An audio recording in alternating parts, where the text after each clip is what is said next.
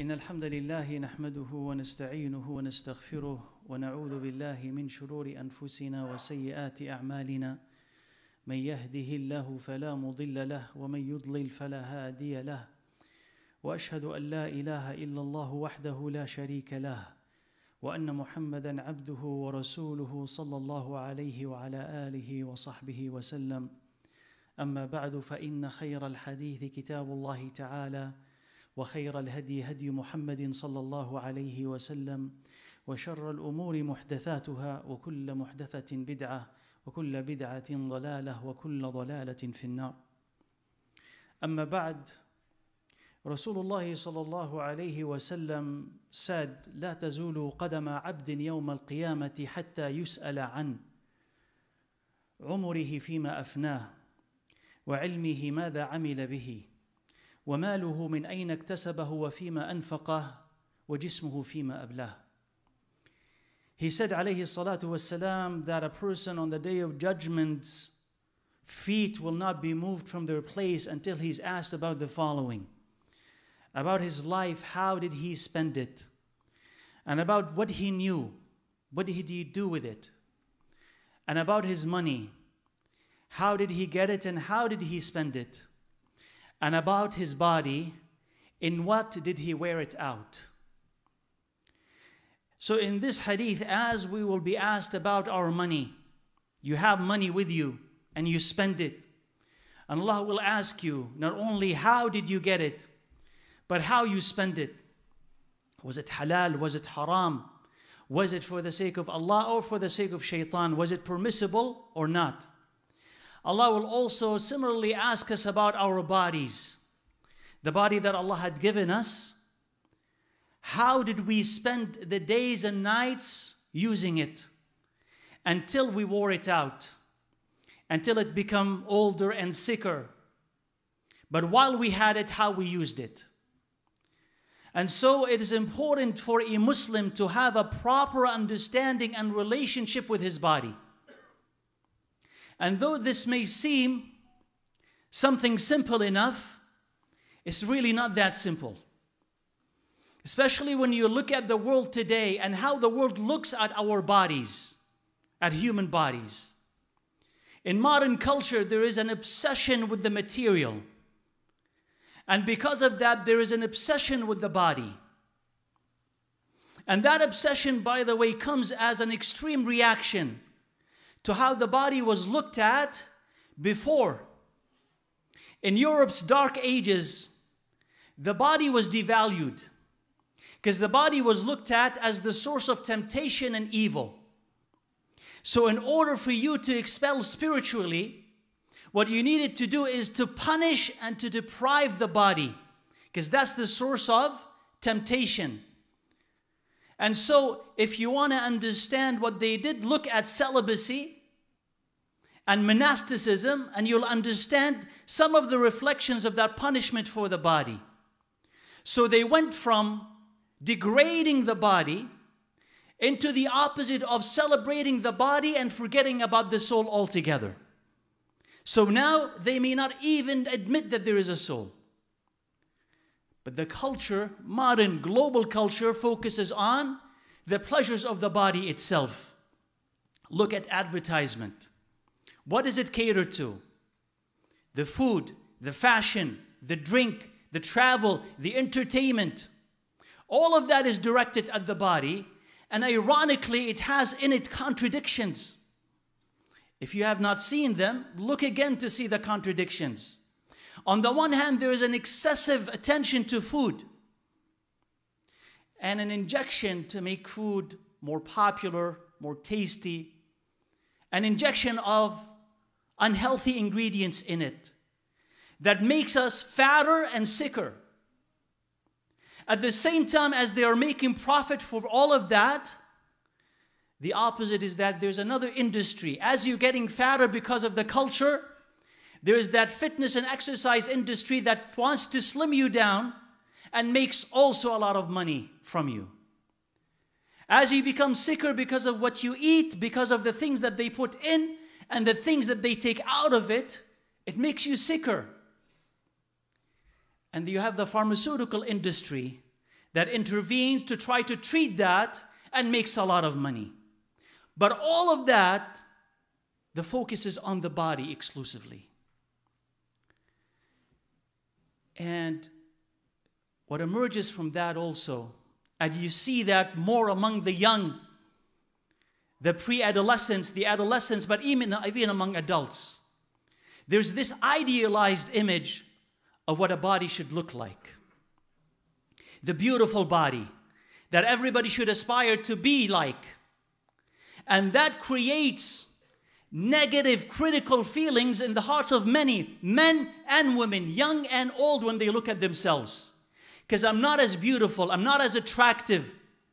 So not only do they become critical, they also develop that negative feelings about the body, and they try to change it to look like somebody else. And they would pay a lot of money for that. And continuously feel that they are behind and ugly, and it affects the rest of their personality because they're always holding themselves in comparison to somebody else that they see in the media who's glamorized, who's idealized, not realizing that these images are manufactured and not real, and not that everybody is supposed to look like that. In Islam, on the other hand, the body occupies a middle position. It is not something to be degraded and derided. It is not the source of evil. At the same time, Muslims have to avoid the obsessions of the body that they see in modern culture.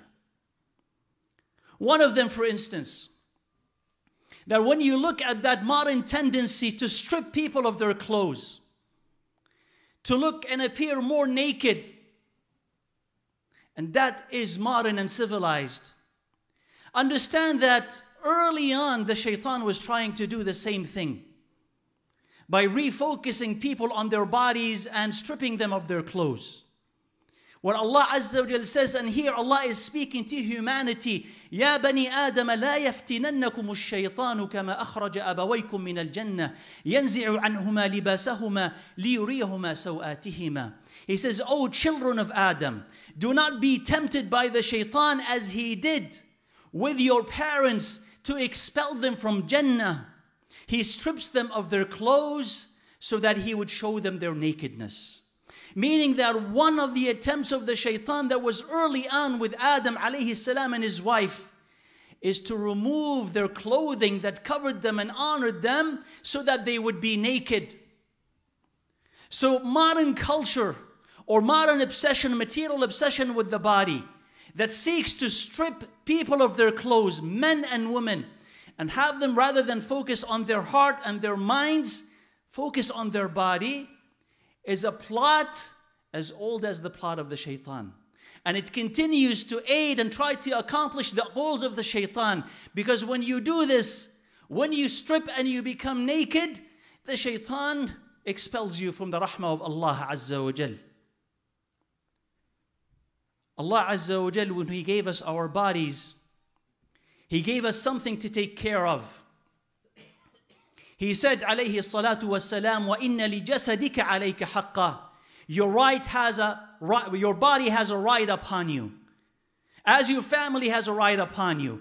As yourself has a right upon you. Your soul has a right upon you. He said, sallallahu alayhi wasallam, وَإِنَّ لِجَسَدِكَ عَلَيْكَ حَقًّا. Indeed, your body also has a right upon you. And the rights of the body in Islam exist, as we said, in the middle. You look at the body as the vehicle that carries you to Allah subhanahu wa ta'ala. And as a vehicle, you need to take care of it, not to neglect it.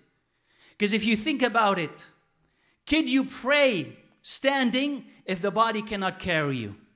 Could you fast if the body cannot tolerate fasting? Could you go to Hajj and Umrah if the body cannot do this? Could you engage in jihad and defend yourself and the helpless around you if your body cannot do that? In order for you to fulfill the commands of Allah Azza wa Jal, your body has to be what? Strong and capable. You have to take care of it as you also take care of your soul. But not to obsess over it until it becomes the dominant thing that you think about.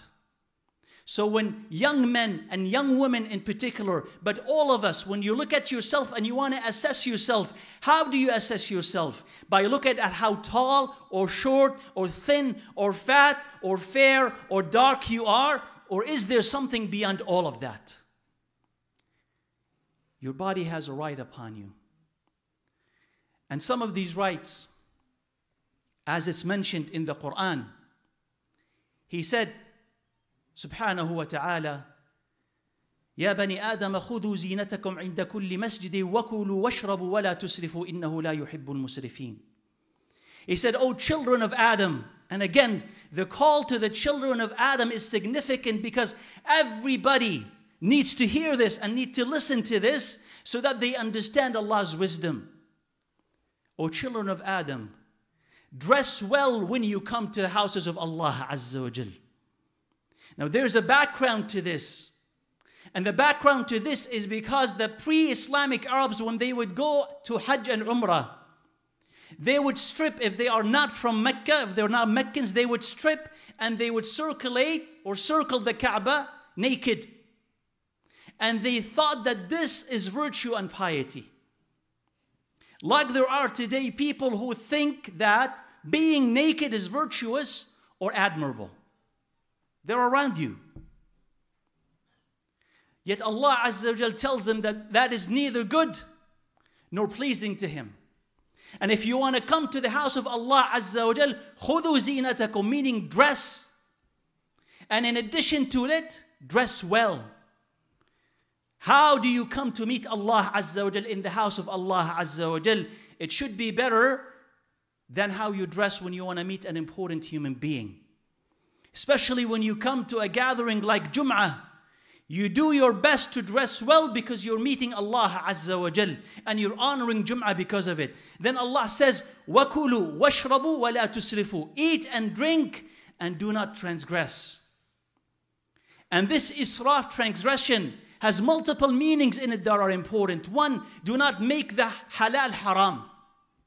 That's the initial meaning that you will find in the books of tafsir. But also, do not be excessive when you want to eat and drink. And the scholars of Islam have said that Allah Azza wa Jal in this ayah had encapsulated medicine. And they said that in the following hadith where the Prophet sallallahu alaihi wasallam said, بِحَسْبِ آدَمَ لُقَيْمَاتٍ يُقِبْنَ صُلْبَهِ فَإِنْ كَانَ لَابُدَّ فَاعِلًا فَثُلُثٌ لِطَعَامِهِ وَثُلُثٌ لِشَرَابِهِ وَثُلُثٌ لِنَفَسِهِ. He said, it's sufficient for the child of Adam to eat enough to keep him up. But if he has to eat more, then 1/3 for his food, 1/3 for his drink, and 1/3 to remain empty. They said that this hadith and that ayah encapsulate medicine in it because they command you to eat and drink to stay alive and to stay healthy. But they also direct you not to be excessive with eating and drinking so that you would make yourself sick. So you're walking a middle path. You don't think that depriving yourself of food is virtuous. That's not it. Allah Azza wa Jal had given you this body as an amana. You're a caretaker of it. And as an amana, Allah will ask you about it. What did you do with it? How did you spend it? For what purpose? So you have to feed it and you have to keep it strong and healthy. At the same time, don't be excessive. Don't be too materialistic so that you're always interested in food. Because that will make you sick. And he said, alayhi salatu wassalam, as indication, as a difference between the attitude between the believers and the disbelievers. He said, إِنَّ الْمُؤْمِنَ يَأْكُلُ فِي مِعًا وَاحِدٍ وَإِنَّ الْكَافِرَ يَأْكُلُ فِي سَبْعَةِ أَمْعَاءٍ أو كما قال عليه الصلاة والسلام. He said that the believer eats for one stomach and the disbeliever eats for 7 stomachs. Indicating, alayhi salatu wassalam, the avarice of the non-believer because they're only thinking about the here and now. And the contentment of the believer who eats enough and knows to keep enough of his stomach empty so that he could worship Allah Azza wa Jal and remain healthy. وَكُلُوا وَاشْرَبُوا وَلَا تُسْرِفُوا. That's one way of taking care of your body. Another way of taking care of your body is to keep it clean. And he said, alayhi salatu wassalam, in a hadith that is in Bukhari, in the Sahih, حق على كل مسلم في كل 7 أيام أن يغتسل يوما يغسل فيه رأسه وجسمه. It says it is incumbent, it is necessary for every Muslim that every 7 days that he would bathe once at least, where he would wash his hair and his body. There are people today, and this is because of lack of guidance, there will be non-Muslims today who think that non-bathing is best. You shouldn't wash your body. And they believe that to be so. And a person listening to this may think to themselves, is it true? Until he hears Rasulullah sallallahu alaihi wasallam telling him, though, no, it's not true. That if you're male or female, every 7 days, he said sallallahu alaihi wasallam, you at least need to bathe once, where you wash your hair and wash your body. And if you add to it how many times we make wudu, you understand the importance of keeping your body clean. In fact, early on, when Allah Azza wa Jal was speaking to His Prophet sallallahu alaihi wasallam in Surah Al-Muddathir, قُمْ وَأَنذِرْ وَرَبَّكَ فَكَبِّرْ وَثِيَابَكَ فَطَهِّرْ, when He's giving instructions to the Prophet sallallahu alaihi wasallam to warn people and to glorify and exalt Allah Azza wa Jal and to cleanse your clothing, you understand that in Islam there is no such duality between the inside and the outside, or between body and spirit, but both of them feed each other. Your soul needs your body and your body needs your soul. And you understand that when your body is suffering, your soul suffers as well. And when your soul is suffering, your body is suffering as well. There is no tension between them. As we said, Allah Azza wa Jalla had given you your body as a vehicle to carry you to the hereafter. So you have to take care of that vehicle and not to neglect it. أقول قولي هذا وأستغفر الله لي ولكم فاستغفروه.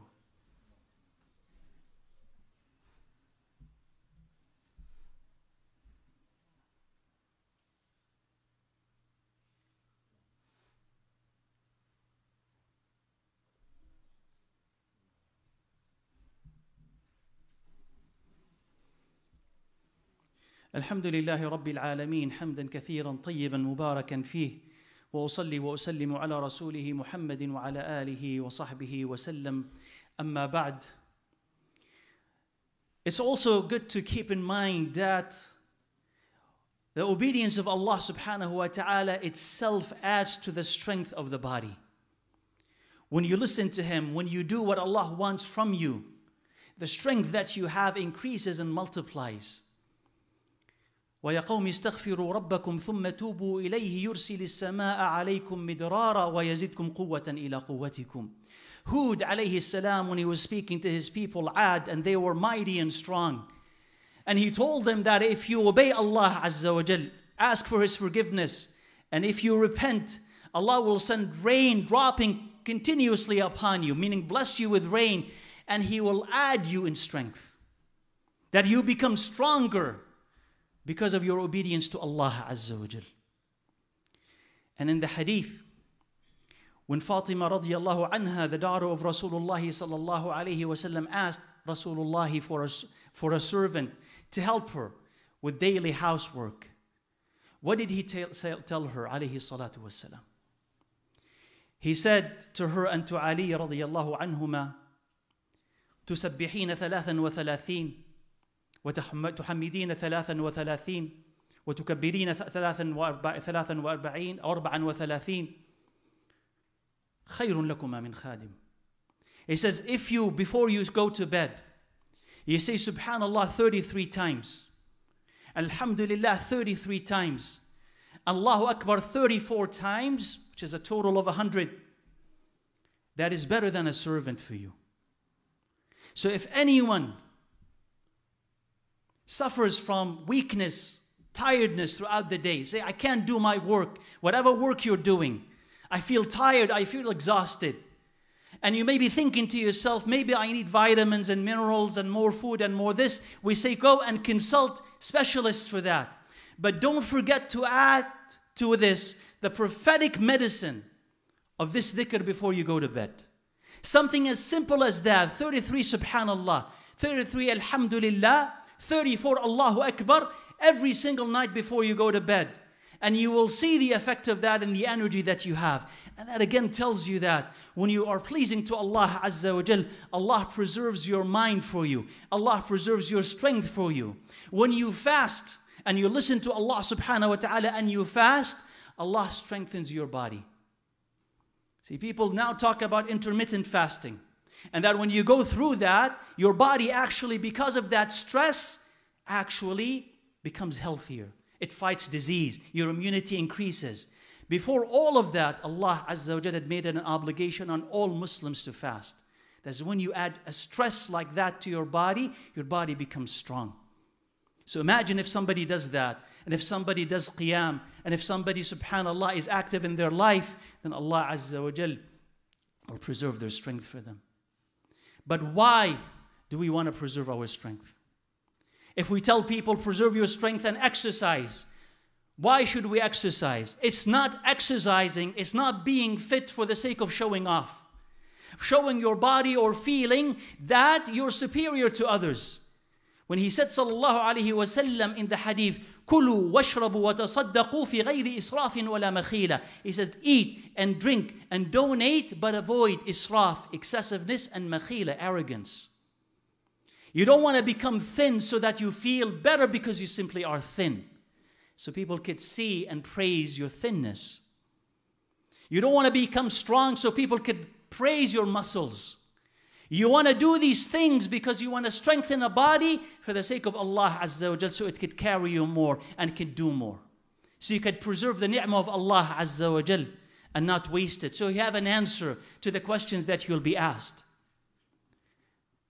And if you happen to lose your strength because of age, because of sickness, remember also that this is by the will of Allah Azza wa Jal, and this is not something to be saddened by. Because A, it is natural and it has to happen to every single person. The mightiest will be the weakest one day. So it has to happen. But more importantly, it is because this is a message from Allah Azza wa Jal that you are coming closer to me, so wake up. And if a message is going to wake us up, that is a beautiful message to receive. If a sickness is going to wake us up, if gray hair is going to wake us up, if our inability, loss of vitality is going to wake us up, this is something beautiful, not to be sad for, but something that is beautiful, because anything that brings you closer to Allah Azza wa Jal is beautiful. Now, when you look at your body and you look at people's bodies, you'll find out that people don't look the same, and they're not supposed to. And you're not supposed to compare yourself to others or others to you. And you understand that Allah had varied His creation like He had varied everything else that He did. Allah made some people richer and some people poorer. Some people strong and some people weak. Some people more attractive and some people less. And that is not a sign of Allah's favor. That's first of all. Second, it's a test for everybody. As Allah tests the rich and poor with the money that He gives, He tests the attractive and not so with what He had given them. The strong and the weak, what would He had given them, so that He sees those who receive these gifts, what do they do with them? And if it increases them in rebellion and disbelief, this is not a gift. If it tempts them so that they would show their nakedness and their bodies in ways that are displeasing to Allah, this was not a gift. So if you're someone who's beautiful, and Allah had blessed you with that, understand that revealing your skin squanders that gift that Allah had given to you. And that every inch that you remove from your body is a degeneration and a listening to the shaitan. And understand that you had become a fitna to men and women alike. And understand that Allah will ask you about these things. So if you're beautiful, it's not a favor necessarily, but a test.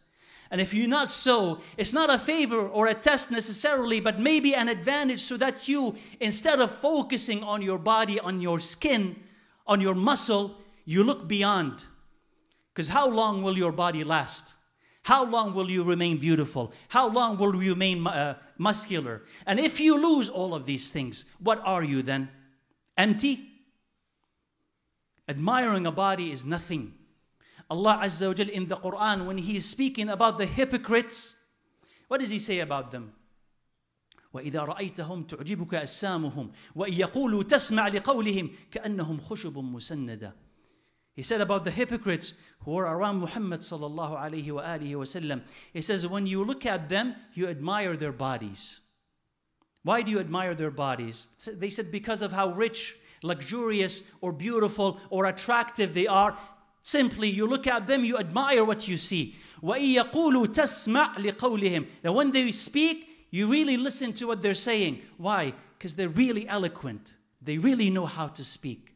Then Allah immediately after that, what does He say about them? كَأَنَّهُمْ خُشُبٌ مُسَنَّدَةٌ. As if they are pieces of wood resting against a wall.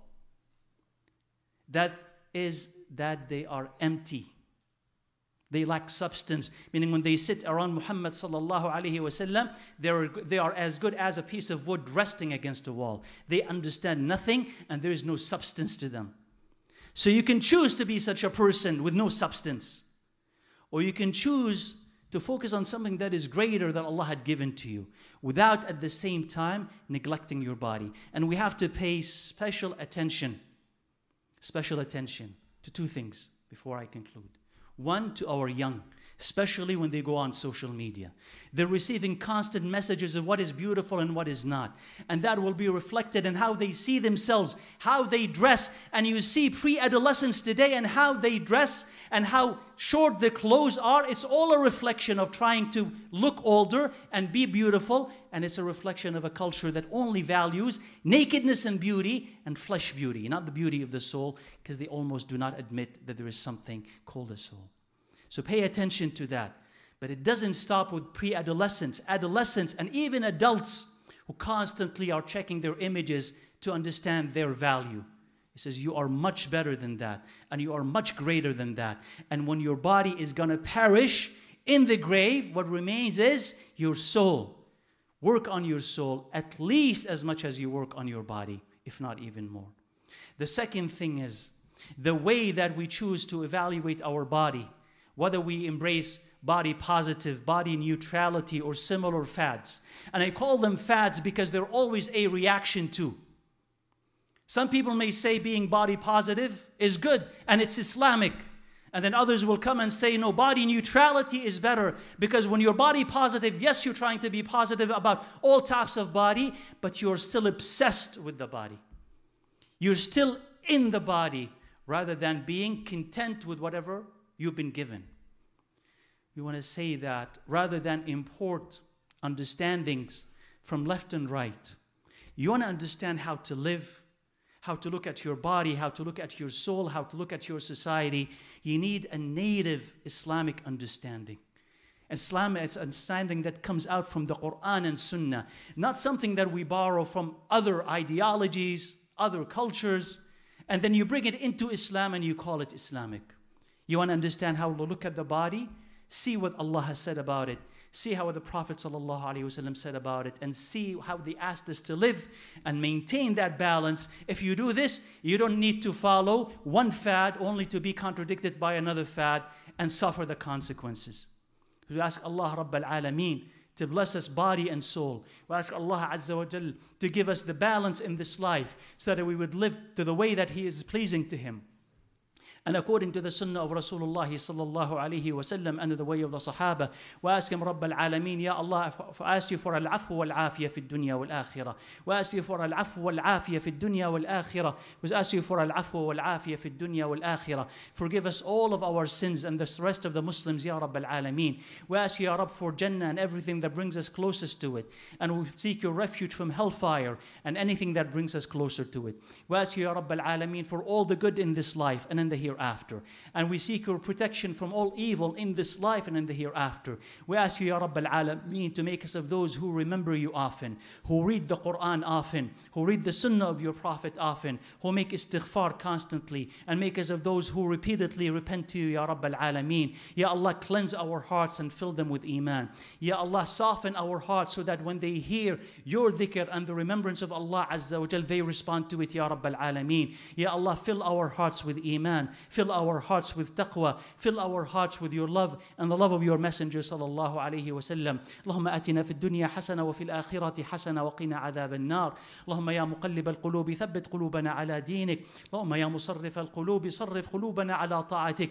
اللهم نسألك الجنة وما قرب إليها من قول وعمل، ونعوذ بك من النار وما قرب إليها من قول وعمل، ونسألك الخير كله عاجله وآجله ما علمنا منه وما لم نعلم، ونعوذ بك من الشر كله عاجله وآجله ما علمنا منه وما لم نعلم. يا حي يا قيوم برحمتك نستغيث، أصلح لنا شأننا كله ولا تكلنا إلى أنفسنا طرفة عين، وأقم الصلاة.